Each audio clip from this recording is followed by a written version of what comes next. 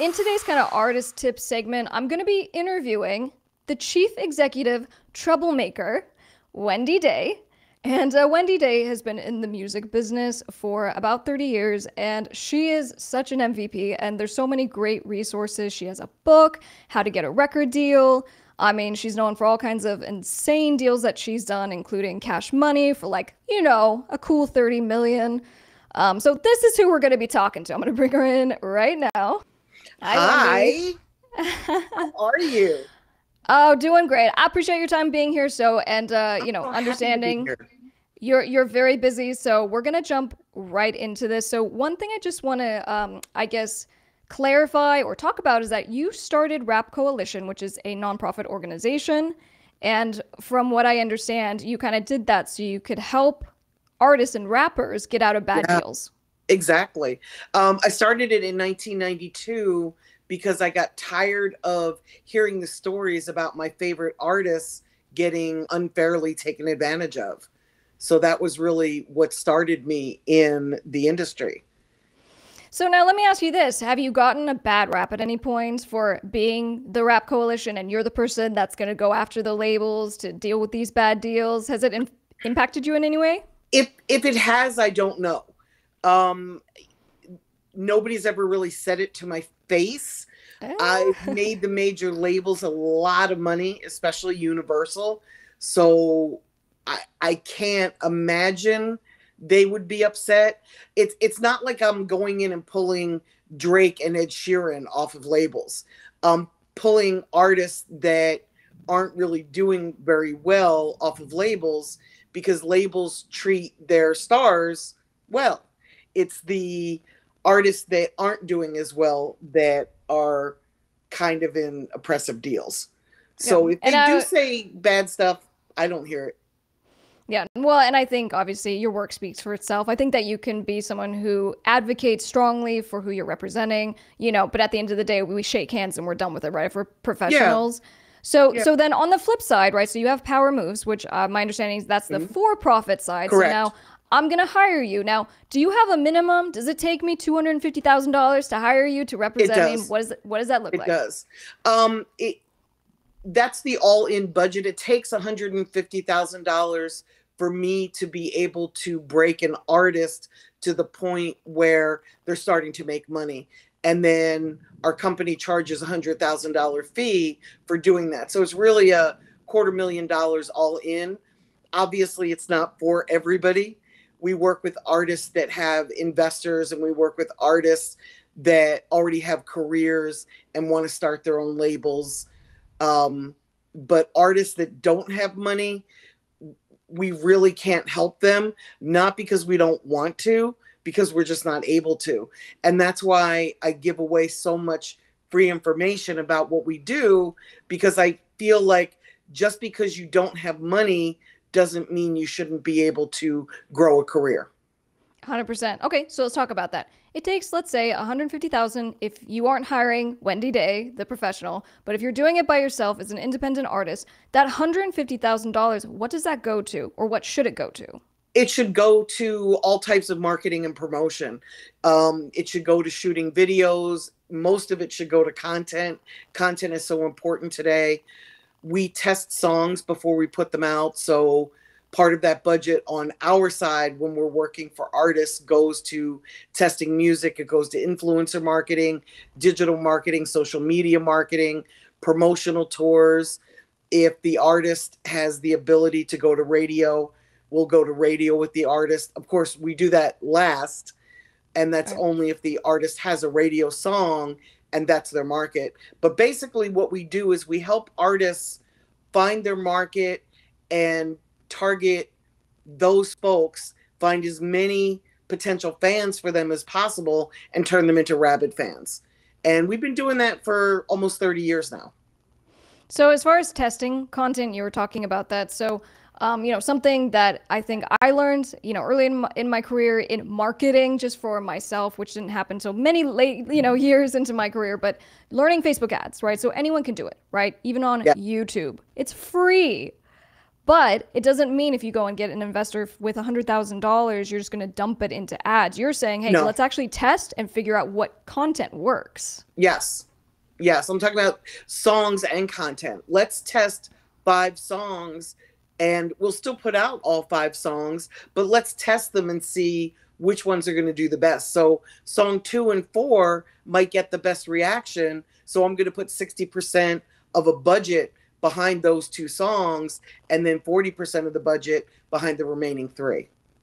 Now, I don't know if you've experienced this, but in recent months, and I would say over the last year, I personally had issues with Facebook when I'm running the ads and pulling traffic off Facebook to Spotify. So what's your workaround? What do you recommend for artists? We don't drive artists to Spotify. We test with videos on Facebook, and we test the community at Facebook. We target the community that's going to react to the artist directly.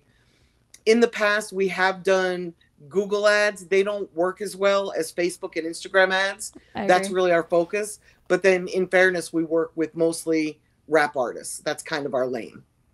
And I don't know if you agree with this, but one marketing person had said to me the workaround is you want to drive people to go and search on YouTube, right? So don't have it go to YouTube, don't have it go to Spotify. If they like the content, them putting in the algorithm and searching your name is going to help you as far as generating traffic and search results. And so that's a very positive net thing that comes out of Facebook ads, for example. Absolutely, but we don't do that in terms of testing. I'm talking about testing the music at first, but when we do run Facebook ads to drive fans to the artist, yes, we'll do that. We'll do swipe ups. We'll do a bunch of different things. We test a lot of stuff. We keep what works. We get rid of what doesn't. And our motto is to fail faster. So we want to know what's working as quickly as possible. And then we just do more of that. Love it. All right, so you've said you got to give up a lot to win in this industry. What do independent artists need to give up or be ready to give up in order to be successful in the music business? I almost want to say everything, but that sounds a little bit negative. So you've got to be willing to outwork everybody. You've got to be willing to put in the time and the effort to really stand out. Like, to be really honest with you, making music is a full-time job. Promoting music is a full-time job. Social media is a full-time job. Performing is a full-time job. So when you're an artist, you have multiple jobs, and you've got to be as great as you possibly can at each one.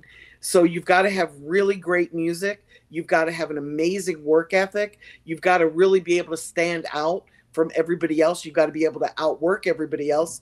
And you also need to have a budget. Sadly, this is not a free industry. And what's your answer when an artist says, okay, well, I don't have a marketing person. I don't have a booking agent. What's your answer to them? Well, if you don't find somebody to do that job, you're going to have to do that job yourself. And it is possible. You're just going to have to learn it as quickly as possible and be as good as you possibly can. But I just feel like if you're really talented and you've got a team of people around you, find people that can help you that are good at possibly that job and have them learn how to do that. If you've got somebody that's really tech savvy, why not have them learn how to run ads and help you? Yeah, and that's, this whole idea that if I just get signed to a record label, they'll make me a big star because they know how to do things. And my question is, why can't you learn how to do those things? Why can't you be your own label? And so that's my challenge to independent artists, because I think you and I are on the same page. I advocate very much for staying independent, doing it yourself, and then strategically, if it makes sense to do a deal with a label at some point, great. Don't sign too early. When you have leverage. Yeah. When you have leverage. Yes. Yes. Yeah. A basic deal when you're a brand new artist really sucks. And you're going to sit at that label and end up doing the work yourself anyway, because they're not going to have incentive to really get behind you when you're brand new. So even if you sign to a label, you're going to really be doing the work that you would be doing if you were independent. So you might as well stay independent, keep 100% of the ownership until you're in a leveraged position where you can really negotiate a financially lucrative deal. Yeah. Yeah, and I also just say if you're looking for someone to do it for you, whether it's a record label or you hire someone, right? Because lots of people say, Right. pay me $5,000, I'll do this thing for you. When you're done with that, when you're done with the relationship with the record label, you still don't know shit. You're back to ground zero. So you should be Exactly. learning. Exactly. Exactly. And if you learn how it works, not only can you utilize that for yourself, but at some point you can sign other artists and become effective in helping them grow their careers, and you can make money together. 100%. Okay, so then let's talk about where the value is in being an artist, right? So we know the traditional record label deal, you sign, the label owns your masters. When it comes to publishing, I know you have said try to keep your publishing, 100% if possible. Explain why that matters. Because when you have ownership, first of all, you're going to make the lion's share of the money, but you also have control over the music. So if you're somebody that doesn't want your music to appear in a condom commercial, for example, you have the control over that because you own the publishing. You own the rights to be able to say, no, I don't want my music to appear in that movie or on that TV show, or I don't want to promote alcohol, or whatever your belief system is. You have more control over your music. Justin Timberlake just did a deal with Hypnosis and they purchased his publishing rights for $100 million. So Yeah. there's also a potential big payday if you hold on to those Yes. rights. Yes. Yep. So I think right Ryan, now it's selling like around 20 times value, isn't it? yeah, so I did a little I stalking on Hypnosis and how they do it. So they're like our typical multiple is 12 to 14, but Okay. we'll go up to 22. We will go up to 22 for the bigger artists. Amazing. So yeah, no, very interesting. So Ryan on YouTube, he had a question. He goes, or I guess a statement. I have friends in the music industry got screwed. They mostly got written off as a write-off for the company, and also their identity had to start over. So on the identity part, how often do you see labels trying to take the trademark ownership of the artist name, the band name? Do you see that very often? I don't anymore. In the early days of hip hop, I saw that all the time. I know Akon does not own his name, but other than him, I can't think of another example of an artist that doesn't have ownership of their own name, their own trademark. But I do know that it happens. Yeah, no, I definitely see that very rarely these days. Yeah. Okay, so you use this beautiful analogy. I'm gonna just destroy it, but I'm gonna try to do it. So you said you and put basically the record label as a cruise ship. You said the record label's like a cruise ship. You're going along slowly, but it's big and beautiful and robust and all this. But the independent artist is like having a jet ski, right? So there are two different things and aspects of going at this. And I say, I'm not here to villainize record labels. I do deals with the majors every day. But I advocate for independence. So for you, what's the difference? Why is it okay to sign with a record label? Because there are some instances where they can be really helpful. Like, what if you're an artist who has zero entrepreneurial skills and you really need a label to get you out there? Or what if you're an artist that makes incredible radio records, but you can't find an investor? And we know that to take a song at urban radio to #1, you're going to spend anywhere from $125,000 to $150,000 for one song. So if you don't have an investor, but you're making radio music, you're probably going to need a major label. So they're not evil and terrible, and you should never do business with them. They have a point. They have a reason.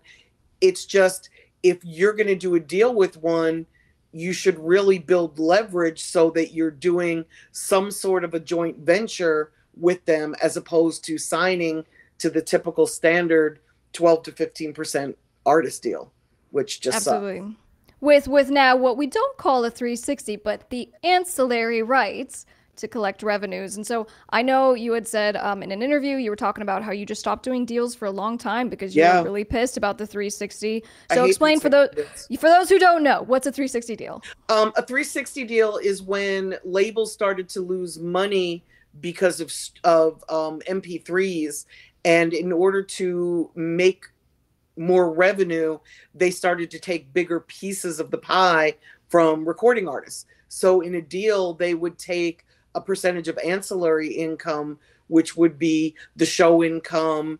If the artist were to get a movie deal or book rights, they would want to take a percentage of that. My complaint was that they weren't helping them land those types of deals. They were just taking a percentage of something that they had nothing to do with. And of course, the labels argued, well, we're putting money into building the artist to be a star. We should share in all aspects. But the artist makes the smallest piece of the pie to begin with, and they're the last to get paid. So I have a tremendous issue with somebody trying to eat off of an artist when they're not even putting in work to get them those ancillary types of deals. So having represented, and worked with labels yourself, right, on behalf of the artist or otherwise, do you at least understand from the viewpoint now and understanding that the money doesn't really come in from the streaming, right? The big money comes in from the tours and the merchandise. Exactly. So what's your position now? With the artists that come to us, they have to do ancillary deals with their investors in order for the money to come in strongly enough for the investor to recoup their investment. So I definitely see splits, but as soon as the money starts coming in a large way, the deal needs to be renegotiated so that the artist gets a larger share of the income. They can't always be the one to take the short. Money does not have more value than the art form. Love that. Okay, so let's talk really fast about the investment deals. So when you do the investor deals, are you setting up maybe new LLCs, for this particular venture, and they're becoming members? Is that kind of what you're doing? Yes. Well, it depends on the deal. I mean, there's some investors that only want a portion of the first release or the first year or the first 2 years. And then there are investors at the other extreme that want 50% of the artist in perpetuity. Well, not in perpetuity, but, for a long period of time, however long that is, 5 years, 7 years, whatever. So you don't necessarily get what's fair. You get what you negotiate. And it also depends on how much leverage you have. If you're an artist that's able to stream a lot and you're getting paid shows very early and you're going viral on TikTok all the time, it's going to be much easier to find an investor than if nobody's heard of you and you put out music and you get 12 streams or, 12 views or, 12 of anything. Right. So for the artists, rappers watching this right now, a question might be, okay, I'd love an investor. How do I get an investor? And what do you, tell your clients, or what do they do? Well, when people come to me, they've already got investors in place, but it's probably that and how do I get a record deal are the two most popular questions that I'm asked. And my advice for finding an investor is put out your music, but also put out a business plan. Tell everybody in your circle that you're looking for an investor. You can't be silent and find somebody. It's not going to work. So you can start going to Chamber of Commerce meetings. You can join the Rotary Club. You can go places where there are people that have money hang out and let people see your movement. Let them see your devotion and how hard you're working, because people invest in things where they know they're going to make a return on that investment. If they think that they're going to give you money and they're never going to get it back, it's going to be really hard to find an investor. Oh, and I love that you're like Rotary, what is it? Not Kiwanis. Chamber of Commerce. Yeah, so any of these where people that have money go to hang out. And of course, the biggest one, the place where most of my clients find money is by telling everybody in their world that they're looking for an investor. And inevitably, somebody will be somewhere and someone will say to them, hey, I'm starting a record label, or I'm looking for an artist to invest in. And that person goes, wait, I know somebody. Who was it that just said to me, that they're looking for an investor? Oh, yeah, it was, little JoJo down the block. That's really the best way to find money, is through your network, because when people know you and love you, they usually trust you. And when there's a level of trust, it makes it very easy for people to matchmake. Yeah, and I found too that people outside the entertainment industry, the investors, sometimes just want to get in because of the novelty, the Yeah, and they excitement. love They it. want the backstage. Yes. They want to be on the music video sets, and that's all they care about. They're like, okay, here's a quick 50. I don't care. Just invite I'd me. rather have that. I'd rather have somebody from outside of music, because somebody in music is going to want 50% of everything. And their idea of recouping is based on a very old, archaic model. Somebody outside of music is probably going to do a little bit of a better deal with an artist, especially if they have a VC background.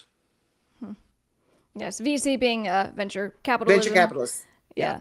So, Brian, on YouTube, I read that lots of signed artists are complaining because they have to keep their social media feeds fresh themselves. So, I agree. Can you do it for yourself? So, we covered Yeah. recently, Halsey was very upset because the label was withholding her song until she had a viral moment on Right. TikTok. Which made her go viral. Well, no, and that's exactly what I thought. I'm like, all right, there it goes. Right, she's getting all the press now. Exactly. And then they release the song a week later. Now, when you're Yes. talking and having the hard conversation with your artists who don't want to do social media, what do you say? Well, two things. We have a firm that we can hire for someone that has a budget to pay somebody for social media, but it's the most basic and simplest thing that you can do for yourself. Yes, it's very much a full-time job because it's a lot of work to stay on top of your social media, but nobody can interact with your fans the way that you can. And certainly in filming content, you've got to do it yourself. I can't film content for you. Only you can film content. I can film you making content, but I can't film me making content for you. So you're going to have to, at some point, accept the fact. I call it living out loud. You're going to have to accept the fact that you're going to have to go live on your social media. You're going to have to explain your lifestyle. You're going to have to talk about why you made songs. People want to know who the artist is. And if people get to know you and feel a connection, they will really love you and they will really cut for you. And that's what you want. You want rabid fans. They want to know where you're from. How did you grow up? What kind of student were you? What were you thinking when you made this song? How do you choose your tracks? They really want to be part of the process. So why not live out loud on your social media and let them see the process? Let them see who you really are. Be authentic. Yeah, and take, I guess, your feelings out of the equation. That's something I had to do because, It's hard. as part of my life, right? So I am an independent artist myself, but I'm also a lawyer, and I didn't like talking about being an attorney. But as soon as I finally Right. took my feelings out of it, I'm like, maybe this is entertaining. Maybe people It can just get to is. know me. All of a sudden, I Yes. grew by like 50,000 followers in 2 months. So there's Right. value in just putting yourself There out is there. value. And I acknowledge that it's hard because most people aren't this open. Most people don't want to, talk about themselves ad nauseum, but you really have to. It's like making a friend. If you don't talk to people and let them in and be a little vulnerable and show them who you are, you're not going to make friends like in real life. And social media is basically an offshoot of that. It's like you're making friends through a screen. And you've got to be you, and you've got to let people in, and you've got to let them see who you are, as hard as that is. And I know it's And hard. you never know what's going to hit someone in the right place. So meaning just because something Correct. isn't like a viral piece of content, something might go deep for someone because you shared a story. Right? So Absolutely. it only reached 200 people, but 100 of those people are like diehard fans now. Exactly. And that's where you make the money. You make money from the people that rock with you, the ones that'll come to your shows and buy your merchandise, the ones that will share you with their friends and sort of be your cheerleader and talk about you to groups of people and say, wow, I really love this artist and here's why. You need that. So I get a lot of calls when it comes to Krystle, I need to get out of my record label contract, right? I want to terminate. Big call, not just for record label deals, right? So management contracts, you name it. They want to get out. So I'm Yes. sure you get those calls. Talk to me about that. What do you do when you get the call? It really depends on who they're signed to and what they've signed.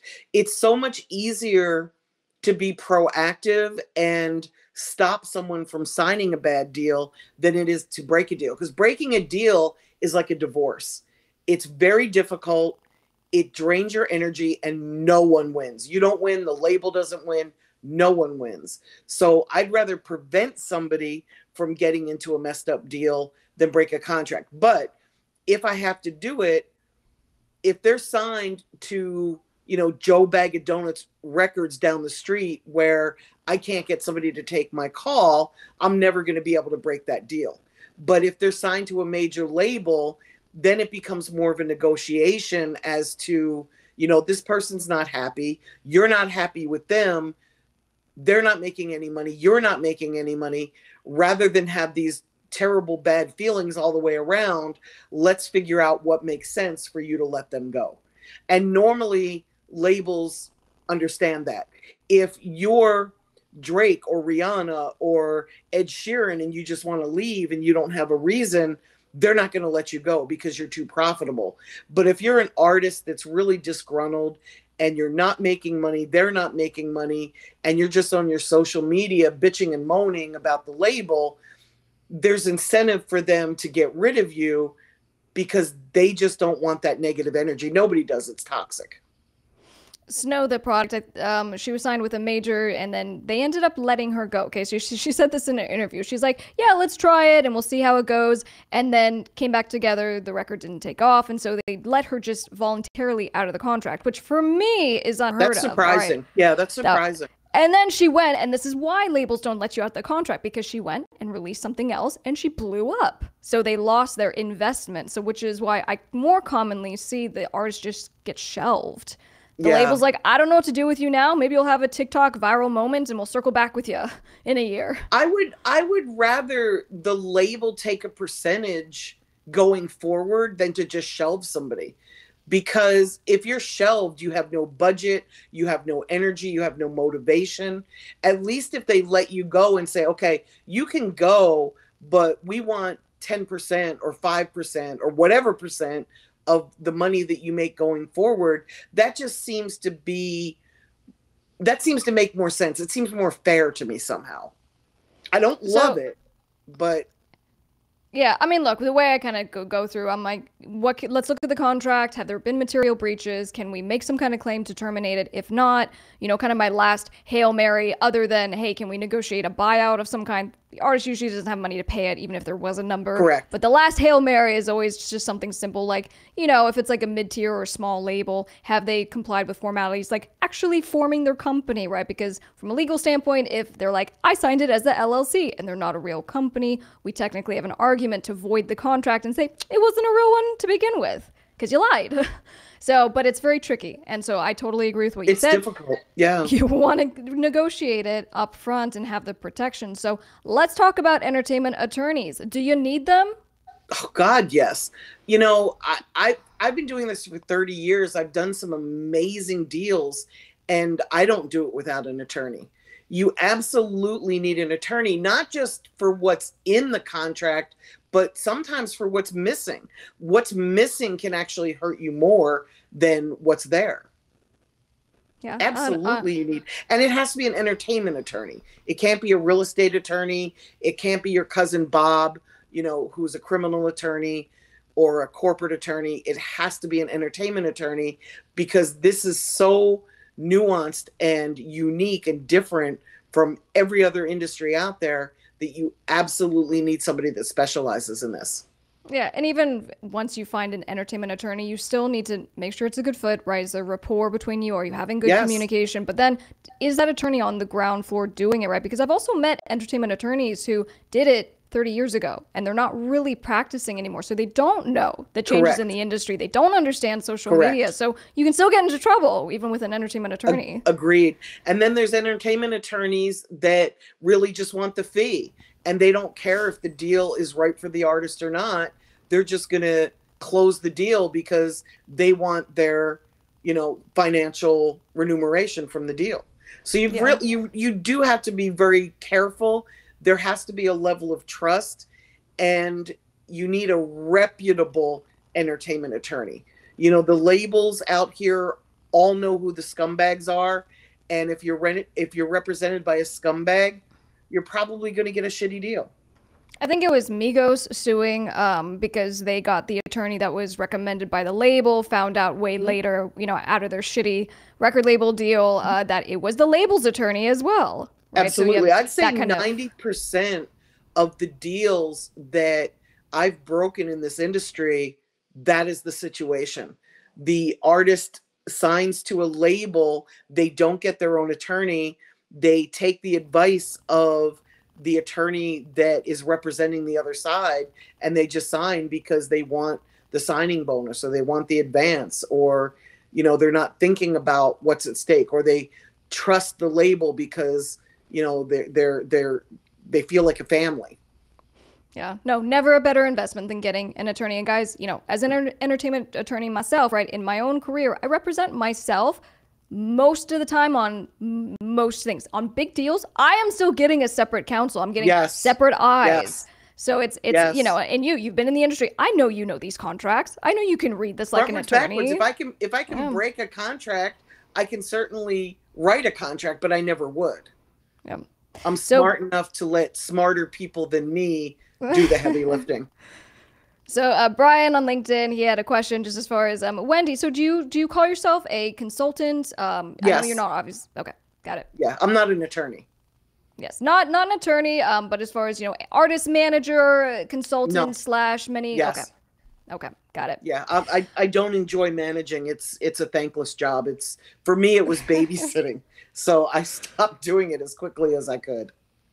Now, someone had a good question. Let me just see if I can find it really fast. So they were asking, as far as in your experience, let me go. So Miss Winston, this is from, Winston, Miss Day, what was your most memorable deal when you were a part of, and what was the worst experience? I'm assuming you're asking me the two opposites, that it's not the worst experience of my most memorable deal. Ooh, that's a tough one. That's a toss-up between Eminem and Cash Money. I'm going to pick Cash Money. So Cash Money was memorable because it was just a deal that didn't make sense. And the whole time we were negotiating it, and they were giving us more and more and more because we were asking for more and more and more. The whole time I'm like, okay, I'm asking for more and they're giving it to me. This doesn't make sense. And it taught me that market share really matters to the major labels. And that was one of the reasons that they did the Cash Money deals, because Cash Money was dropping music so quickly and so often that Universal wanted that for the pipeline, that the value of the market share meant more to them than the talent of the artist. Not to say they weren't talented, because they were. That was probably my most memorable deal. My most disappointing deal, probably I'd have to say it was Trick Trick at Motown. He was a friend of Eminem. Eminem called me and asked me to negotiate Trick Trick's deal there. Not there, but negotiate his deal. I agreed to do it. Sylvia Rhone was the head of Motown at the time. She wanted to be in the Eminem game, but Eminem was signed to another label, and Trick Trick and M were just friends. So it wasn't like M could appear on every song that Trick Trick put out. She got behind the first song, which featured Eminem, and then lost interest after that. And that was really disappointing. I've probably done somewhere around 20 deals in my career. Only 2 of them haven't worked, and both of them were with the same person that we chose to sign with. And that's just really disappointing. I understand. On the Motown, it's funny. For whatever reason lately, my office keeps getting fake Motown contracts from artists who are like, Motown wants to sign me, and it's like 1.5 pages of someone pretending to be. Isn't that label. Crazy? Like how many scams there are out here, and it's amazing to me that with all the information out here, people still fall for it. It'll be like Motown A&R 304 at gmail.com. Right. And here Motown wants to sign me. It's like, no. No, and I'm like, look, at this point, I'm not your attorney. You're just calling my office, but I can tell you it looks a little suspect. If you want to pay me, you can, but I don't want to waste your time or money. This doesn't exactly. Right. Exactly. All right, so let's do 2 more questions. I'm gonna let you go. Sure. So number one, when it comes to artists, let's go back to the beginning, right? We said you have to do the work. You have to give up a lot to Have be to. successful Yes. in this Yes. industry. So when it comes to going to school for yourself as an artist, I know you have resources, you have a book. You guys can go to wendyday.com, and that's kind of a hub where you can find all Yeah. of her great stuff. But where do you think artists should start? Do they need to start an LLC and get their legal contracts, or do they need to learn their marketing first? What's at the I, top of the I I hierarchy? think they need to learn how this works, because it doesn't make sense to go in and set up an LLC and spend that money if once you do the research, you realize that this isn't for you. I would learn, basketball players don't get on the court without knowing how to play the game. And I think artists really need to do some preliminary research and see if this is for you, because it's a business. It's no longer just making music because you love it. I wish it were, but it's not. It's a business. So a lot of the joy is now turned to promotion and marketing instead of, oh my God, I made this song and I love it and I'm just going to share it with the world. That doesn't exist anymore. So you may move forward and realize, you know what, this isn't what I thought it was. And I would hate for you to make that realization or have that realization after you've spent a shit ton of money. So I would do a little bit of research first. That research will tell you what you need to do and in what order you need to do it, and then pull the trigger and just start moving forward and start working and building your own fan base. Because whether you want a record deal or whether you want to stay independent and make the lion's share of the money yourself, it's the same process. You've got to build a fan base.